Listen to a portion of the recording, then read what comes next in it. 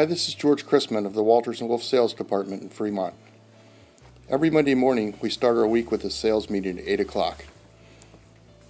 When people walk into the room, there are multiple copies of our sales report list for SPD and our sales group. We have an 8.5 by 11 format and an 11 by 17 format.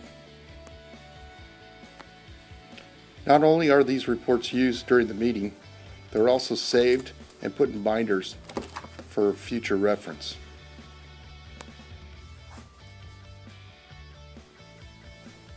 A new report is generated every week of the year.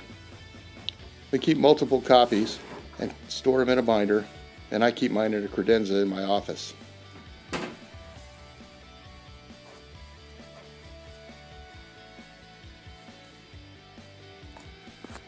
But I'm not the only one who keeps a copy.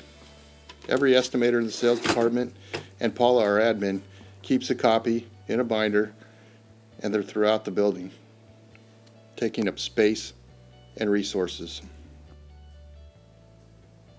Starting Monday, October 1st, which is our new fiscal year, we're going to print the report to a PDF format and not on paper. We created a sales report folder on our common sales drive on the server to eliminate the need for everyone to save a hard copy in their office.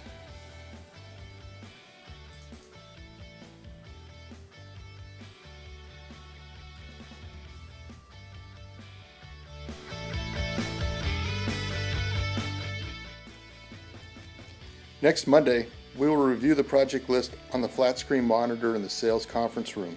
We'll try keeping the notes in a PDF version of the report and then save each week's notes for the benefit of the entire team on the server in the M drive in the common sales folder.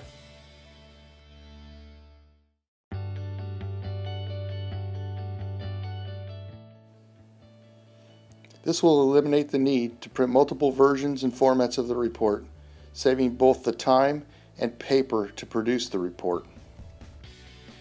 It will also eliminate the need to save hard copies of the reports in binders and storing them in our offices. Saving the information on the common sales folder on the server will actually increase the availability of the information and eliminate a bunch of waste.